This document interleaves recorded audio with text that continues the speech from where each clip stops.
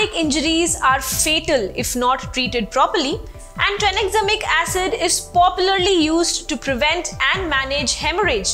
But does this affect the bleeding rate or even affect the mortality? Hello and welcome to Medical Dialogues, your daily dose of health and medical news. I am Dr. Nandita Mohan. Tranexamic acid administration to affect thromboembolic events and mortality in patients with traumatic injury.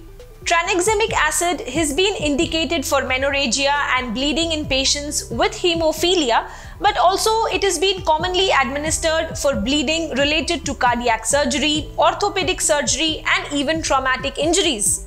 A recent study has examined the association of tranexamic acid administration with mortality and thromboembolic events compared with no treatment or with placebo in patients who underwent traumatic injury in the literature. The findings published in the JAMA Network Open suggest that tranexamic acid may be beneficial in various patient populations, especially subjected to trauma. However, reasonable concerns about potential thromboembolic events with tranexamic acid still remain. That's all for today. Stay safe.